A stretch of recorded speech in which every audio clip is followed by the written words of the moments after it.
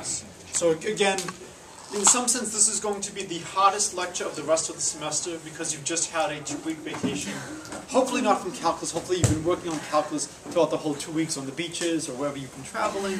But in this case that is not necessarily true, it will take a while for things to come back up. It was very important that we finished the differentiation part of the course right before spring break so that we're going on to new material. I think this material is a little bit easier than the differentiation material.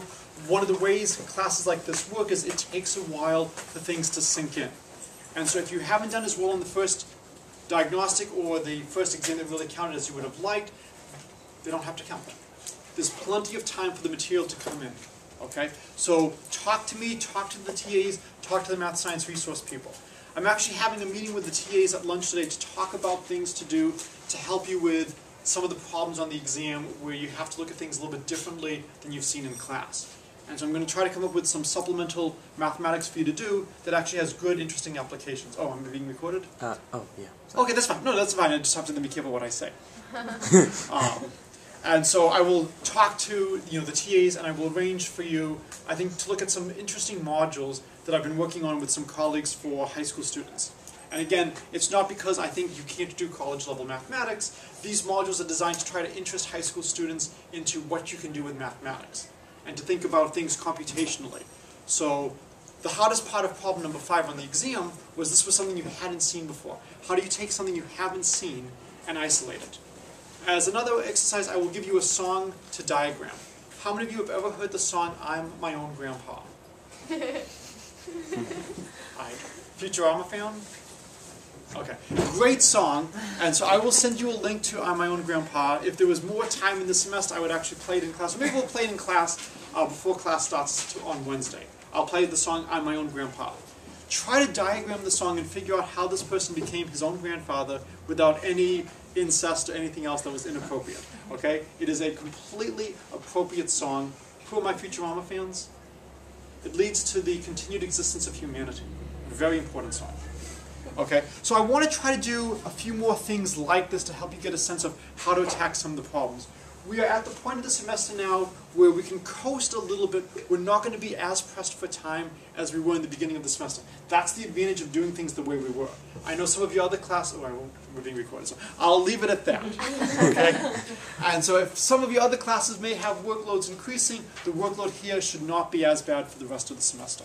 Okay? Keep watching the videos, keep reading the notes ahead of time. So what we're going to do now is talk a little bit about integration in several variables. Integration in several variables. How many of you have ever done things in bases other than base 10? Like in high school, they might have had you do something in base 8 or base 2. And so instead of writing things with decimals with 0 through 9, you can do zeros and ones or whatever. Any Tom Lehrer fans? So there's a beautiful song in Tom Lehrer, The New Math, where they have to do a problem in base 8. And they say base 8 is just like base 10 if you're missing 2 fingers. Right? It doesn't really matter what base you use, but you have familiarity with some bases. One of the things we've seen is whenever we get something new, go back to something we've done in Calc 1 or Calc 2. We want to do integration in several variables.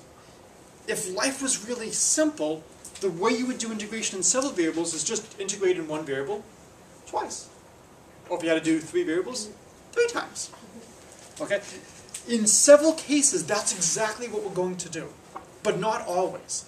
And there are some advantages you can use in several variables that you can't quite see in one variable. One of the advantages is we can change coordinates. In one variable, we can change coordinates. And it helps a little bit. It's the U substitution. But fundamentally, we can't really change how a region looks. Oh, it's a line. I change variables. It's another line. Change variables. Oh, it's another line. You really can't change things at all. Let's think about several variables. So, calculus in 2 variables. What's the nicest shape you can think of? Circle. Okay? The Lutke-Hamantashen debate is over. The Hamantashen side won. I can now admit that the circle is a beautiful shape and I have nothing against it. The circle is wonderful. But from an integration point of view, the circle is a pain. What is a beautiful shape for integration? I'm sorry? Square, rectangle. Something like squares and rectangles. So the whole idea of the change of variable formula, that's the big thing we're going to lead up to in this unit, is how do we convert circles to squares? This will not help you whenever you have those diagnostic tests of putting the circle peg in the square hole, but it will help you with calculation. Okay? How do we do something like this? Well, this is x squared plus y squared is less than or equal to 1. This is the equation of the unit circle, the unit disk. Okay? So, and you can write disk in either of the two ways depending on whether or not you're on this side or the other side of the pond. Right? So the British people will put in a C. How can I get from a circle to a square or a rectangle? Polar coordinates. Polar coordinates. So if you use x equals r cosine theta, y equals r sine theta, what do we end up getting? Well, if we put theta here and r here, here's r equals 1, here's 2 pi. And the unit circle becomes a rectangle. And that's what we're going to lead up to. This is the difference between several variables and one variable. So to some extent, I brought in the clock, I taught you partial differentiation in less than a minute. It was close because I had to write so many things down. But essentially, hold all the variables constant, but the variable you care about, and then just pretend it's a Calc 1 problem. So in some sense, if I have to do multiple integrations, I can just pretend I have a sequence of Calc 2 problems. If I have rectangular regions.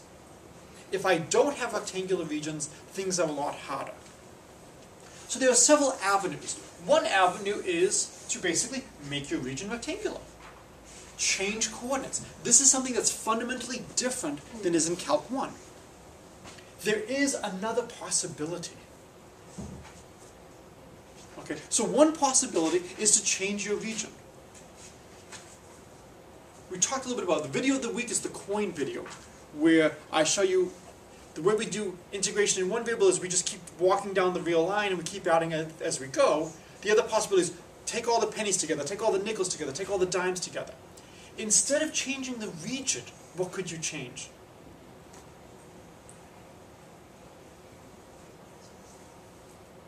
So we're integrating the function over region. If I can't change the region, what could I change? The function. One possibility is you can try to do things, extend the function to be 0 outside the region. Now your function may no longer be continuous. That could be a problem for you. These are the two options we have. Okay, so this is the philosophical stuff. This is the big picture of what we're going to lead up to. Okay? Alright, so let's talk about how we get there. So I am not going to go through the proof of the fundamental theme of calculus or stuff like that in several variables. I want to just quickly describe what is going on here. So the idea is break into smaller rectangles. So I'm going to assume we start off with a rectangle, and I want to find the area of my function on this rectangle. So here's my x-axis, here's my y-axis, and here's some region A. And I want to find the integral over the region A of f of x, y, dA. I'm not going to go through all the details. I'm going to basically just describe how you would do this. One possibility is I could fix a value of y, and then for that fixed value of y, I'm down to a one-dimensional problem. What else could I have done? Fix x. Fix x. Doesn't matter which order we do things. Sometimes. Sometimes maybe these are safe answers. Okay, think about it at a bank. If you deposit money and then they calculate interest, or they calculate interest and then you deposit money, does it make a difference? Yeah. If you take the exam and then study, or you study and then take the exam, does it make a difference? Almost surely. At least if you're studying the right material. Right? You're probably studying for French is not going to help you too much on these exams. Order matters. For a lot of things, order doesn't matter. If you are taking a French class, I don't think it really matters when you do your French homework versus when you do your math homework. But when we're doing integration, there are times when it matters which order you do things. What does this kind of remind you of? from differentiation?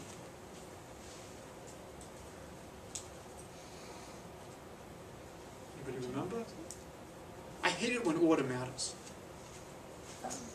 When the function is discontinuous, the order of integration, and if you're integrating... Well, I want you differentiation. What differentiation result do we have? Either way. If the function is discontinuous, the order of differentiation matters if you're differentiating with respect to one variable and then another. Good. So if my function, if my partial derivatives are not necessarily continuous, it could matter the order in which I differentiate. Take the derivative with respect to x and then y is not necessarily the same as the derivative with respect to y and then x. I hate when that happens. I want to not have to worry about which order I'm doing things. And so if one way is easier, let me start off with the easier way. Let me do the way that will lead to easier algebra. So one of the things we're going to be very concerned with is when can we switch orders? So what I could do is I could take a very small strip of length delta y, and I could calculate what's going on in that strip just using calc 1. And then I just take another value of y and I do another strip. And I could have lots of strips like this.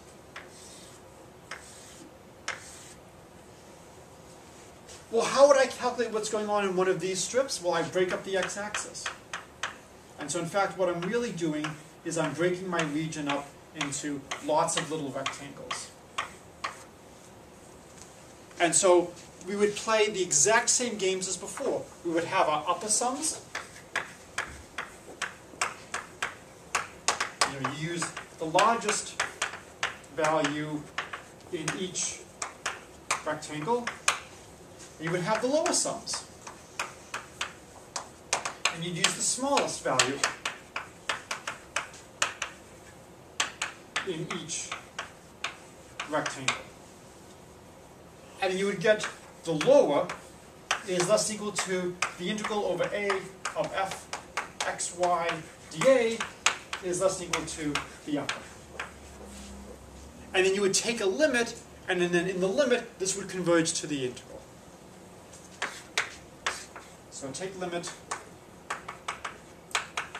and you squeeze things. Okay? There's a little bit more detail in the video online, but roughly this is what's going on.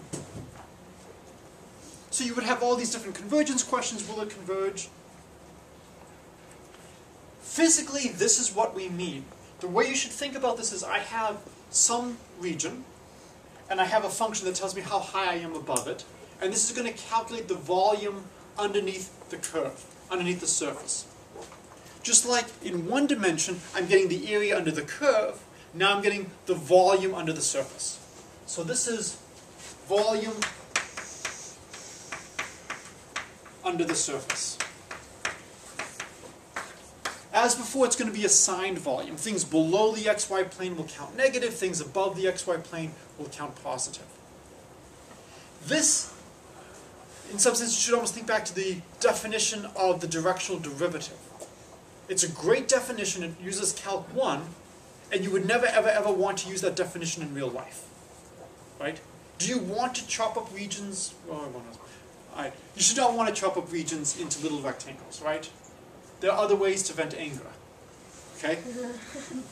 Do you want to go back in calc 1 and chop up the real line into little itsy intervals and calculate upper and lower sums? What do you want to use in calc 1? How do you want to find areas? What do you want to use in calc 1? So integrate. You want to use the fundamental theorem of calculus. We want to take something like this and say that this double integral, this volume, is equivalent to two one-dimensional integrals. That's how we want to be able to do integrals. If we can do things in 2 dimensions, can we do things in 3 dimensions? Yes, we just need more notation. Okay? So I'm not going to go through all the details. This is a first course in Calc 3. I want to give you enough of a sense to understand what's going on. So as I said, there are 2 ways to do things. What I can do is I can fix a value of y and calculate one of these strips. And then I integrate over all values of y. So I would first, x goes from, we'll have this point as the point AC, BC, AD, BD. So x goes from A to B of f of xy dx. And that will give me that little strip over there. And now I do this for each value of y. Y goes from C to D of dy. I've done something here that you normally don't do. What have I done that you normally don't do? Yes? Like the variable x. I'm writing the variable x. Okay, it's not because over spring break I actually bought stock in the chalk company that supplies Williams College. I'm trying to make us use extra chalk. Why am I writing this? Because you're fixing. Because you're using two different variables. There's two different variables. Let's be really clear what we're doing. We're changing x. Y is fixed. Let's make the notation very clear so I can look down and see what's going on. If I write dx dy, does that mean I integrate with respect to x first and then y? Yes, but it doesn't hurt to just be a little bit more explicit. Okay? So this should equal the integral over a of f of xy dA. But was there any need to hold y fixed and then change x? What else could I have done? I could have done it the other way. So here's delta x over here. I could have looked at the integral y goes from c to d, f of xy dy, and then send x from a to b. And what should that equal? Should equal the same thing if f and the region are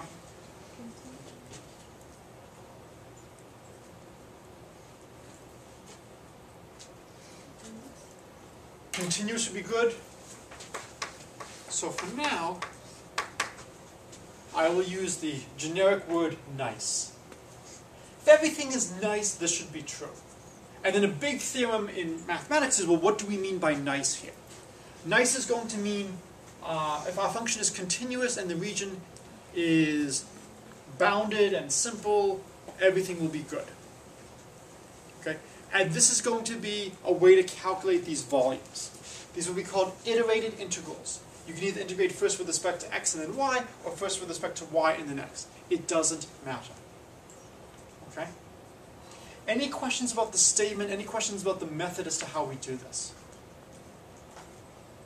Do you want to do an example now, or do you want to see why this can break down? Example? Let's do an example. Do you want the same example as in the book, or do you want a different example? Different? Okay, let's do a different example. The probability that I will happen to write down the same example is negligible. All right. Let's let f of xy be x cubed y plus e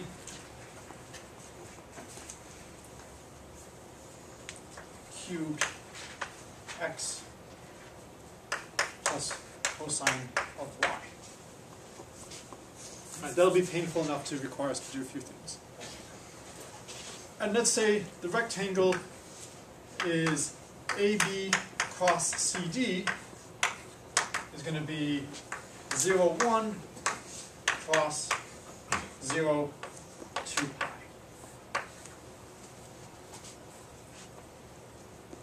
So if you want to draw the rectangle, here's the point 0, 0, here's the point 0, 2 pi. And I want to integrate this. So the integral over the region of f of xy dA. I can either integrate with respect to x first or with respect to y first. And I do claim for this problem that one way is a little bit better.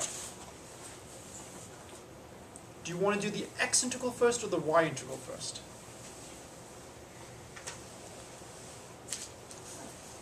Sorry? Y. Y is correct. Why do you want to do y first? Well, it's actually e cubed. But So there's really no that's just a constant. There's no complications from the e cubed. Why do we want to do y first? Yes? You can treat the x cubed as a constant. I could have treated the y as a constant. Yes? Yes? Is that 0 to pi or 1 to pi? Oh, thank you. This should be 1 to pi, yes. Otherwise, that is a really small region. Thank you.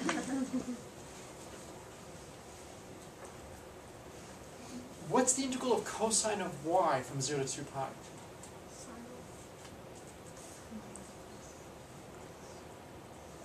I'm integrating cosine over a complete cycle. What's the integral going to be? 0. I don't have to worry about, crap, is the integral of cosine sine or negative sine? I'm integrating over a complete cycle. If I integrate it first with respect to x, I actually have something that survives first. It's slightly easier to do the y integration first. Does it really make a difference here? No. So this is the same as the integral. X goes from 0 to 1, and I like putting in brackets, the integral y goes from 0 to 2 pi of x cubed y plus e cubed x plus cosine of y dy dx. Okay? And now we're going to use a lot of the results that you have from Calc 1 or Calc 2. The integral of a sum is the sum of the integrals. So this is the integral x goes from 0 to 1. The first piece is I'm going to get the integral y goes from 0 to 2 pi of x cubed y dy plus the integral y goes from 0 to 2 pi of e cubed x dy plus the integral from 0 to 2 pi of cosine of y dy dx. So we're using the integral of a sum as the sum of the integrals. Now what should I do next to evaluate this integral? What rule do I use?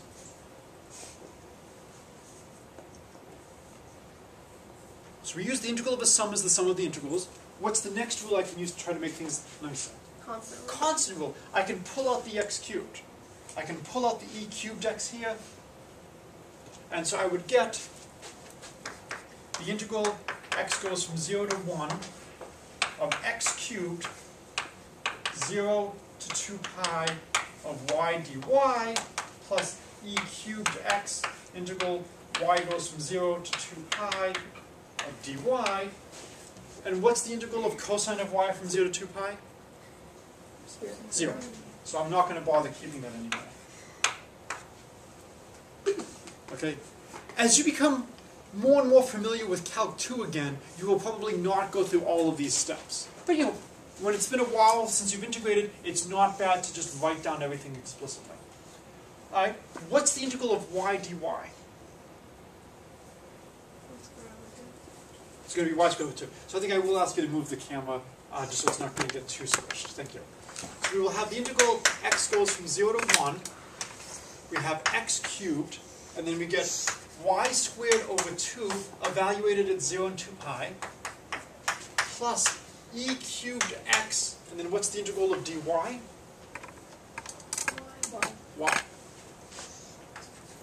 At 0 and 2 pi dx. So we get the integral x goes from 0 to 1, we get x cubed, and now we get 2 pi squared over 2, which is going to be 4 pi squared over 2, so it's going to be 2 pi, plus e cubed x times 2 pi. Okay? So I've just evaluated the y integration. And now it's just x integration. Alright, so now I have, I'll pull things out again, 2 pi integral x goes from 0 to 1 of x cubed dx plus e cubed times 2 pi integral x goes from 0 to 1 of x dx. So we get 2 pi x to the 4th over 4 at 0 and 1 plus 2 pi e cubed x squared over 2 evaluated at 0 and 1. And so we get 2 pi over 4. Oh, I'm sorry, this should be a pi squared. So we get 2 pi squared over 4, so we get pi squared over 2 plus 2 pi e cubed over 1/2, so plus pi e cubed. Plus 2. How much Calc 3 was there? Not much. The only place that really was Calc 3 was setting up the iterated integral. So Calc 3 set up the iterated integral. After that, it was just Calc 2 twice. So again, if you're a little bit rusty, I strongly urge you to look online. I have a bunch of Calc 2 problems where I've written up solutions. Make sure you're comfortable doing the Calc 2 problems. Okay. Any questions about this? In rectangular regions, this is essentially all that you have to do. So what's your biggest choice when I give you a problem like this to do?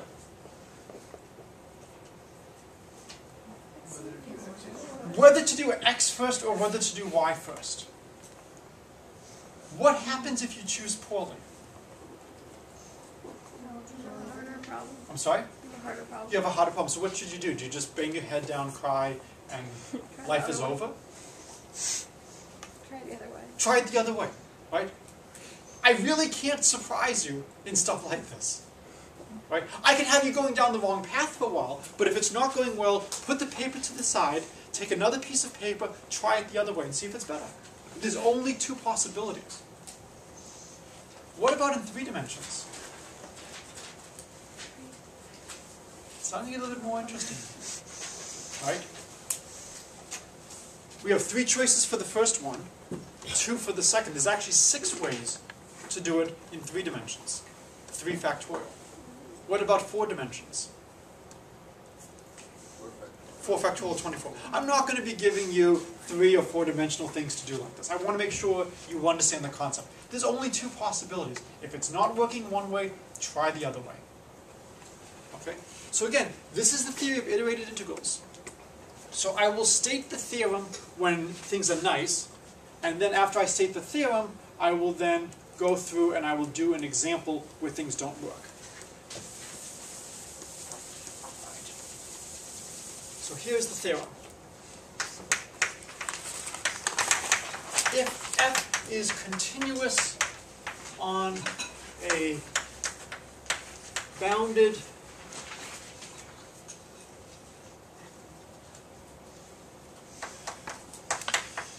nice region, can switch. So I'm being a little bit vague as to what I mean by a nice region. Later this week, probably on Wednesday, we'll talk about simple regions. So simple would count. Simple regions count. The thing is, I don't want to give you the most general statement possible. I don't want to talk about a boundary that's oscillating infinitely often around some little point. You don't want something like that. Circles, anything polygonal works. Anything bounded by nice curves work. The main thing is the function is continuous and the region is bounded. The region is finite. It's in a certain amount of space. Okay? There are some people who are not in class today. I know they are within 12,000 miles of me. Well, maybe 13,000 miles. Okay? Why do I know they're within 13,000 miles?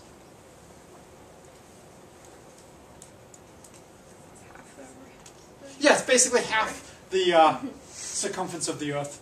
I am pretty sure no one has left the planet over spring break. Okay? So I don't know exactly where people are, but I can bound people's existence as somewhere within. Okay, any Star Trek Voyager fans?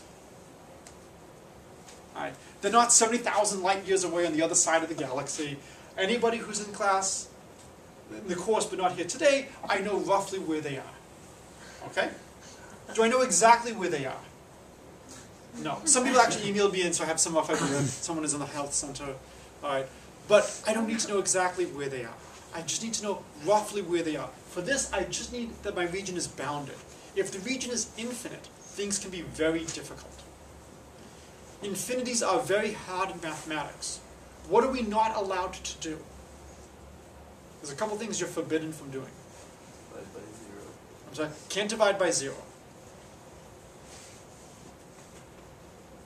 So we don't allow ourselves to divide by 0. What involving infinity are we not allowed to do?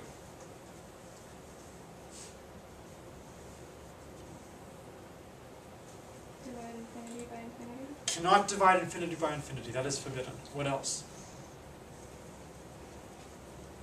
Multiply infinity by infinity. Infinity times infinity we can do. Subtract it. We can't subtract infinity from infinity. Infinity minus infinity is not allowed. Infinity times 0 is not allowed. So if I have this iterated integrals, if I end up having infinities, I can have dangerous things happen. So what I want to do is I want to give you an example of when you can't switch orders. Okay? I am not going to prove in general when you can switch orders. If people want to see a proof, I'm happy to provide references. I don't think I included references at the end of the chapter. But if people want to see when you can switch orders of integration, I will let you do that. So, Fubini's theorem. If f is continuous on a nice bounded region, the two iterated integrals are equal. That is a beautiful result. You should think of this as similar in spirit to switching the order of differentiation. You can switch the order of integration. Okay? Now, I haven't talked to you about how to integrate over shapes other than rectangles. We will do that on Wednesday. Right now, I want to give you an analog of this. Technically, I'm supposed to now give you a function and show how two iterated integrals don't work. And they give you different answers. Instead of giving you a function and a double integral, I'm going to give you a double sum. I'm going to show the sum, n goes from 0 to infinity, the sum n goes from 0 to infinity of AMN does not equal the sum n goes from 0 to infinity, the sum m goes from 0 to infinity of AMN, for a very special choice of sequence.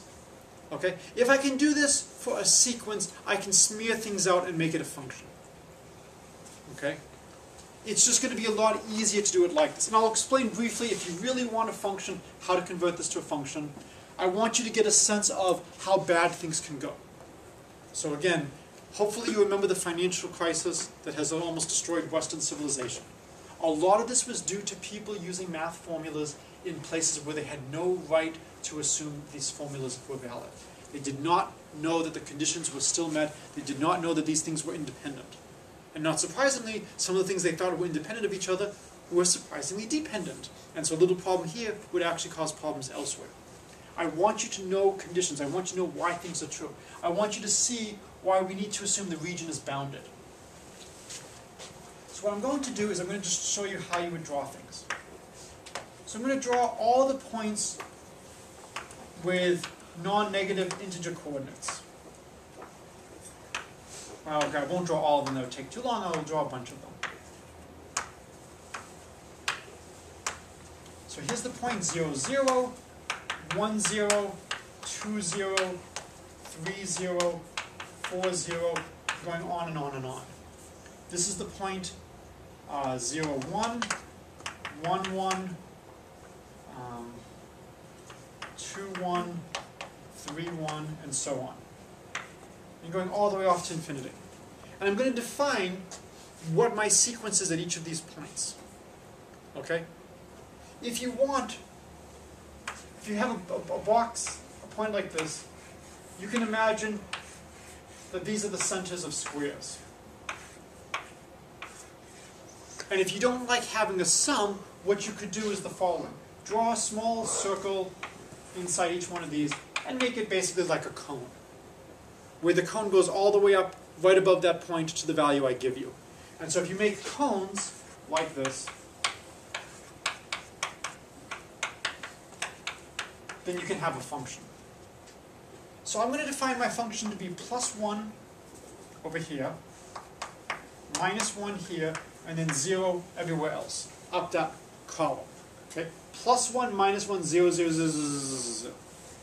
Over here, I'm going to be 0, plus 1, minus 1, and then all zeros. In the next one, I'm going to be 0, 0, plus 1, minus 1, all zeros. So if you look at what's going on, in one of them, I first fix a column, I sum in the column, and then I sum all the columns together. The other one, I first fix a row, sum in that row, and then sum all the rows together. Okay? So, when I look at this, row, column. So here, I'm first summing over, I fix a row, and then I sum over all the columns. What is the sum of the first row? What's the sum of the second row? The sum of the third row? All the other rows. Every other row sums to 0. So what is the left-hand side? It equals 1. Over here, I fix a column, and I sum in the column. What's the sum of the first column? Second column? Third column? All the columns?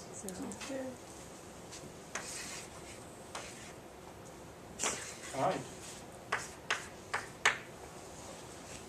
Probably the most marshmallow question I can ask you. Is 1 equal to 0? No. No. Right? And yes, you can get an M&M for that, okay? 1 does not equal 0. Order matters. Okay? This is the simplest example I know of to illustrate what goes on.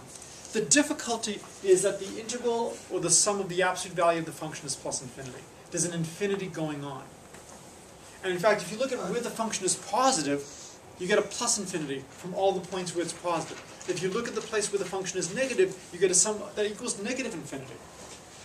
So there's actually hidden in here infinity minus infinity. Infinity minus infinity is one of the few things we are not allowed to do here. And that's why this breaks down. Okay?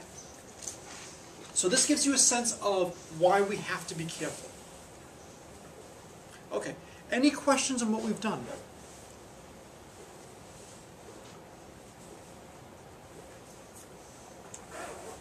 Okay. So what's nice now is we have an extra 10 minutes. We've got time in the bank. This is wonderful. Okay? I will let the class vote. You're going to learn a very important lesson in life, and I apologize for the people who are shy and quiet. Loud people win. Okay? You've got to learn to speak up. Do you want to do more iterated integrals? Do you want to look at problems from the previous exam? What would you like to do? Exam? So, as I said, loud voice wins. No, this is how it wins. I have seen people accepted to graduate school because of one person speaking up. So let's talk about the fifth problem from the exam. The Cameron Kayla.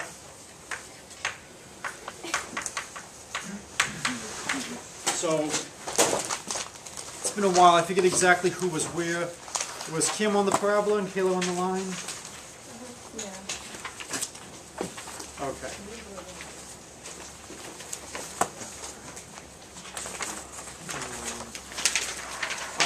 So we have Kim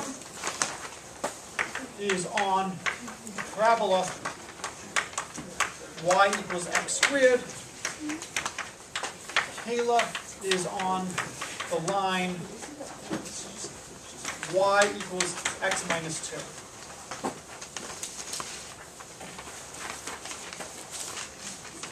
So, and I want Kim to be at the point S, and I want Kayla to be at the point TU. And so the first question asks to write down a function of the location of them that will describe how far away they are. What's the first thing you should do in a problem like this? First thing you should do when you see a problem.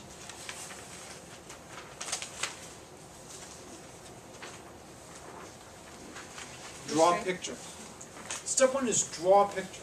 Okay? It doesn't necessarily have to be the best picture. You know, Kim's on the parabola y equals x squared. Kayla's on the line, y equals x minus 2. Okay, when x equals 0, y is negative 2, so I start down here. Ooh, do I have to worry about whether or not this parabola hits the line? That could matter. So maybe my picture's not great, we're running low on time, I'll just draw something like this. Right? Cameron is at the point RS. So here's Cameron, he's at RS. Kayla's at the point TU, I'll put her here. They've been playing together nicely lately. Okay? And I want to see how far apart they are. So that's this distance. Or I want the distance squared. So maybe the distance as a function of RS TU is going to be the vector RS minus the vector TU. And so if I use Pythagoras, this is going to be the square root of r minus t squared plus s minus u squared. And again, I'm trying to be very explicit. I'm naming my function. I gave it a name, dist RSTU. Why am I not calling it d? Well, because I want to investigate the square function, so I'm saving the letter d for that. So I'll let d of RSTU to be r minus t squared plus s minus u squared. And I want to know now, what's the shortest distance, what's the shortest separation between the two of them? If the parabola actually hits the line, what's the shortest distance going to be? 0. So what do you think is true? Probably doesn't hit the line, or I wouldn't give it to you. But maybe it does. Maybe I'm playing games. Okay? So for something like that, drawing the picture and just saying, well, let me just check and see, does y equals x squared satisfy this? I'd have x minus 2 has to equal x squared, and try to solve that and find out, is there a value of x that works? Okay? Clearly x can't be negative. X has to be at least 2, because otherwise this is going to be 0 or negative. Oh, wait a minute. If x is already 2, this is going to be 4, and that's going to be 0. It doesn't look like it's going to work. So I'll leave that as a calculation for you to do, but the line and the parabola don't hit each other. I'm not being that generous to you. Okay? There's some real calculus that has to be done. So the first thing is, this is a function of 4 variables, and I am allowing myself to vary t and u. I can vary r and s. Well, if Cameron and Kayla could be anywhere in the world, I would have to allow r, s, t, and u to be completely free variables. Until kids are about 2, and I know this is being recorded and my kids may watch this many years from now, they are very hard to distinguish from dogs. Okay? No, how many of you know little kids who are 2 or younger? How many of you believe that there is a lot of similarities between little kids and dogs? Okay? They're hard to distinguish. Now, unfortunately, unlike dogs where you can actually put a collar on them, a leash, and attach them to a certain post, you can't quite do that with kids. So this is an idealized parental problem, where I have now chained Cameron to his parabola and chained Kayla to her line. Okay? Think of this as generalized rooms, if you want. Okay? If I tell you Cameron's x-coordinate, do you know his y-coordinate? Yes. Now the tricky thing is, I told you Cameron's on the parabola y equals x squared. Well, I can really view this as the parabola s equals r squared. So if I want, I can view this as s equals r squared. Similarly, if I tell you Kayla's on the line y equals x minus 2, I can view this as u equals t minus 2. And that's a much better way of viewing it, is not overloading the letters x and y anymore. So now I have a new function. Can I call it d? It's going to be a function of 2 variables. No, it's really not a good idea to call it d. I've already used the function d. So I'll call it f. F, and now what's it going to be a function of?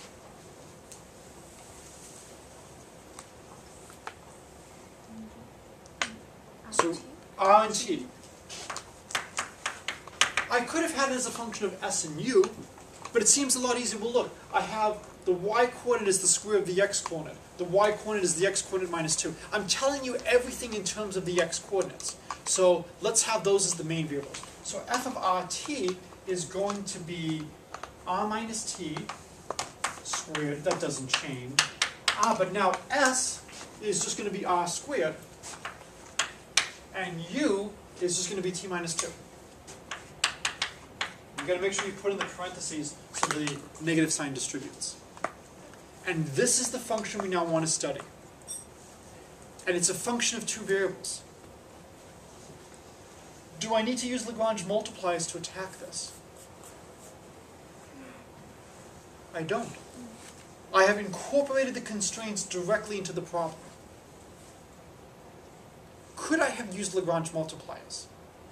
Yes, I would have had a function of 4 variables to maximize, and I would have had 2 constraints. This would have been Lagrange multipliers with multiple constraints.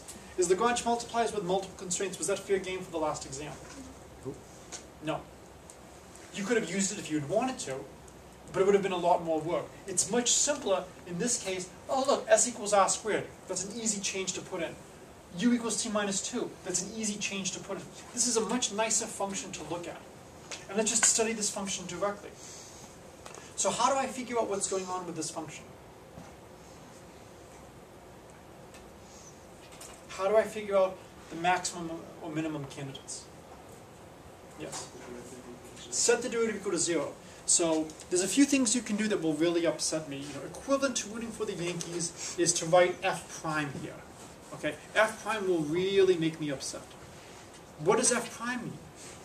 We don't know what f prime means. When you have one variable, the prime means take the derivative with respect to that variable. With several, it's unclear. You can write df at rt. Or you can write grad f at rt. Or you can write upside down triangle, and I don't know why I always say upside down, at rt. And that's going to be df partial f partial r partial f partial t. And we can calculate the first derivative. It's going to be a vector. So a lot of people, when they were calculating gradients on the problems, they added the coordinates. That gives you a number. Okay? The derivative is giving you a vector of change. And so now I would calculate df dr, df dt, and I would try to see where things are 0. The problem is, this is a, well, this is being recorded, my kids might listen. This is a pain. Okay? This is going to be a polynomial over here. Okay, I'm going to get an r squared minus 2rt plus t squared. That's not so bad. I'm only going to have quadratic terms here. When I take the derivatives, I'm only going to have terms to the first or second power in r and t. That's not so bad. Over here, which is giving me a heartache?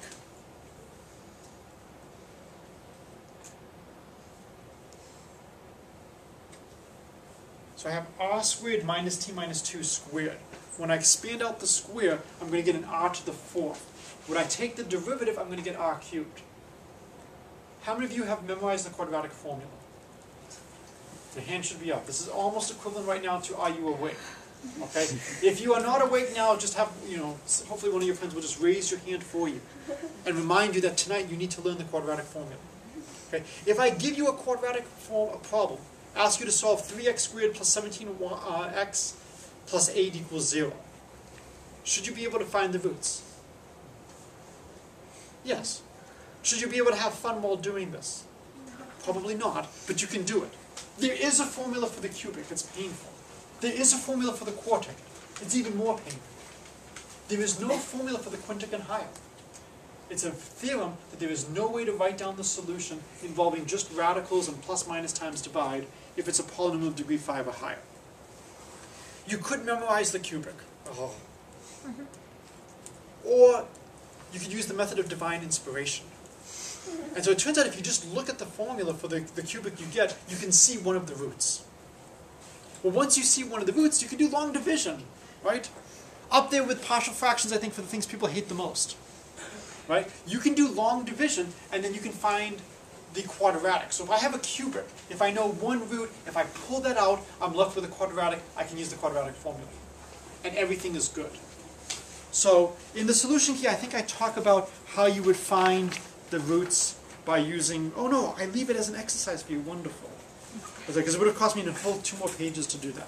So if you have trouble, I'm happy to send it to you. But how many of you remember the rational root test? Do they still teach this in high school, the rational root test? So if I give you a polynomial with integer coefficients, the way you can try to find the possible candidates. So you get 2r cubed minus 3r squared plus 5r minus 2 equals 0. If you have a rational root p over q, the possibilities are plus and minus the number over here divided by plus or minus the number here, or vice versa. And so you can actually figure out what the possible candidates are. There's not that many things to check. So it's, plus or minus 1, plus or minus 2, plus or minus... Oh, good, the ratio... Oh, good. That was even very nice, so it doesn't even matter if you mix up which way things go, because they're both 2. Or plus or minus 1/2. So there's only 8 things to check, and I think it's either 1/2 or negative 1/2 that works. So it's not so bad. All right, so this is a good place to stop because it's, of course, time to stop.